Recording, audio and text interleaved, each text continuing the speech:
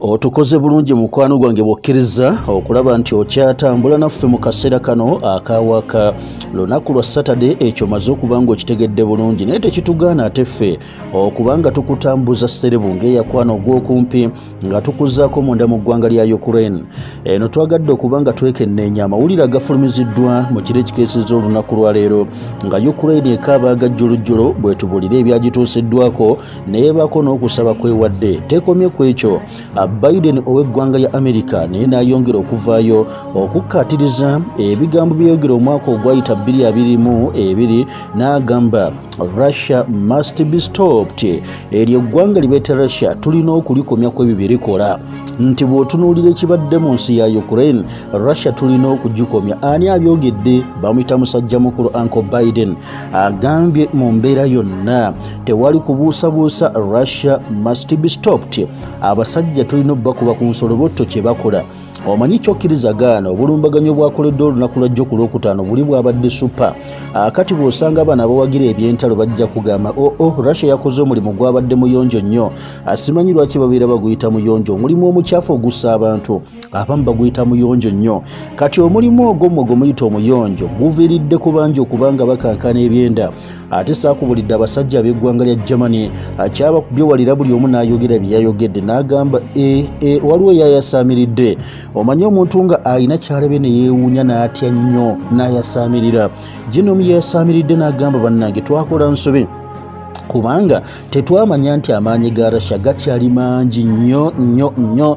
Bano abaana twandibadde tetubawagawaga kubanga ekyokubawagawaga kibaleetedde okubanga bakubiddwa nnyo ne balekebwa mu mbeera enzibu ddala. Kale nno byebyo leka tumale okubanga tuddayo okwekenneenya n'okwetegereza ate akati ekyongedde okubanga kitegerekeseeko mu kaseera kano mikwano gyange.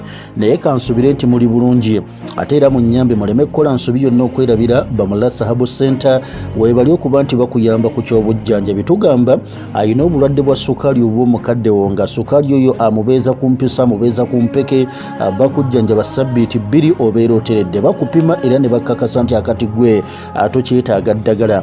Abasanyalala nammwe kyekimu puresha kyekimu alusa zitubagamba mikwano gyange temuddamu kaaba alusa muzeeyi mulasa alina eddagala bwe kitwa ku bakyala gye muli eyo abakyala nga mukaaba feelings olumwanga ogenzeko mu kasanvu ka super lady kamwe bakalese. Nammwe abasajja bagamba size kibulamu dozi bakuwa 2 zokka ne kiggwa ate nammwe babunzi biridde osambayo kamukadde kyekasatu todda ngulu paka nkeera. Abamu bagamba omutima gusigala gwagala nnyo naye nga ate mutakayaganye. Namba zizo Bamulasa Herbal Center beekwateko batereze embeera. Tugenze munnange mu ggwanga lya Ukraine okwongera okutunuulira ebyo ebitambula olunaku lwa leero. Bangi bakyagenda mu maaso n'okuba nti boogera naye nga ky'olina okusooka okutegeera jjo bwazibidde ng'amawulire galaga nti sofa abantu abafiiridde mu bulumbaganyi omuwendo gwabadde gutuse ku bantu 11. Njagala nkutegeeze nti gye bukeeredde olunaku olw'omukaaga nga kimaze okuba nga kyakasiddwa abafiiridde mu zahama eno babadde abantu 30 ge mawulire ag'akamala okuba nti lwakiri gavudde mu ggwanga lya Ukraine okwongera okwoleka obuzibu omusajja w'eggwanga lya Russia bwe yatuusiza ku bannaffe ab'eggwanga erya Ukraine. Kabadde akaseera nga cities across the country were hit with Russian drones and missiles in one of the largest aerial barrage of the war. Drone nga zimaze okuba nga ziyongoddwa, endege ne zikola omulimu, missiles ne zikola omulimu, bwe bulumbaganyi obwogerwako ng'obukyasinze okuba obw'ettabbo mu ggwanga erya Ukraine.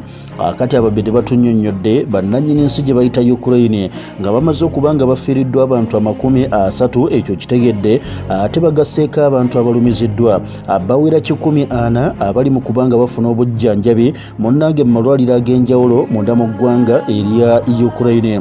Amajja g'eggwanga lya Ukraine gatugamba nti emizinga gyabadde 158 omusajja gye yabakanyugiridde wamu ne zidrone mu bulumbaganyi buno obwakubye ekibuga ekikulu ekimanyiddwa nga Kiev, ekibuga Odessa, Kharkiv, Dnipro, Lviv wamu mukwano gwange n'ebitundu ebirala. Today olunaku olwaleero Russia hit us with almost everything it has in its arsenal. ebigambo ebyayogeddwa omusajja omu gwe bayita Volodymyr Zelensky sebeera yakyakulembera eggwanga lya Ukraine nti olunaku olwali lukimaze okubanga kyeyoleka nti Russia ekutte buli kimu kyonna kyerina mu materekero gayo agawaaka neyeesalawo okubanga ekitutuuzaako era bano bagambye nti kino kyongera okwoleka our desperate need for additional defense capabilities kubanga tetusobola kubanga tukkiriza eggwanga lyaffe okumala gagenda bwe lityo bannange mutuyambe obuyambi tubwetaaga nnyo ssente byakulwanyisa na buli kimu kyonna kati no kamanda w'amagye ag'omu bbanga Mykola Oleschuk agamba this was the most massive aerial attack since Russia invaded our country buno bwe bulumbaganyi obw'omu bbanga obukyasinze okubeera obw'ettabbo era nga abo abeerabiddeko naage bagamba nti ekyamazima ensi etuyambe naye kino akati kano kali bulala nnyo omukulembeze wa America Joe Biden njagala nkutegeeze ono naye bwe yalabe kino yeekanzeemu era amawulire bwe gamutuuse n'agamba nti bannange nedda kino nga bw'ogenda mu maaso n'okubanga okiraba bino bigambo bya Joe Biden mu kubanga abaako bwa respondinga ku kino ekyatuuse ku banywanyi be yagambye nti the assault demonstrates that Russian President Putin's goals in Ukraine remain unchanged nti bw'otuuka okulaba kino ekigudde ku bannaffe mu Ukraine kyongera kukakasa nti omusajja gwe bayita Putin ekiruubirirwa kye ekyokwagala okulaba nti lwakiri atwala eggwanga n'ebintu byonna nga byewabiruubirira tannaba kubanga akikyusaamu ebiruubirirwa ebyamuleeta mu Ukraine tannaba kubanga abikyusaamu awo nno simanyi oba Biden gy'abadde n'essuubi nti Putin alabika yakyusa ebiruubirirwa bye ono agambye he seeks to obliterate Ukraine and subjugate its people he must be stopped ono omugagga ssebo gwe bayita Putin ayagala okulabira nti attattanira eggwanga erya Ukraine alimalewo era abantu atuuka okubanga bafuula abambula n'olwekyo tulowooza nti Putin ateekeddwa okubanga bw'ati akubwa ku nsolobotto he must be stopped ateekeddwa okubanga akomezebwa ku bino byonna byakola jjukira nti bino wabyogeredde musajja mukulu nga ne support eyina okugenda mu ggwanga lya Ukraine eyongedde okubanga ekeewakewamukko amawanga luli engeri gye gabadde yagenda mu maaso n'okuba nti gasukuma ebyokulwanyisa ne bituuka ku Zelensky n'agezaako okuba nti yeebeereramu amawanga ago mangi gatandise okubanga mukwano gwange gapowa game bangi batandise okubanga ekintu booleka nti ebyaddala kikalubamukko okusinga bwetwali tulowooza ono kyavudde avayo Biden okusaba Congress lukiiko olukulu lwa ggwanga lya America bannange embeegayiridde kino kyandibadde kibamala bumaze to pass an additional assistance package for Ukraine mutale obusazi magezi gonna mutuule muyise ekiteeso ekigenda okubanga kiyisa ssente ezo okulaba nga tuyamba ku musajja ono Zelensky okutaasa eggwanga lye unless Congress takes urgent action the new year we will not be able to continue sending weapons and vital air defense systems Ukraine needs to protect its people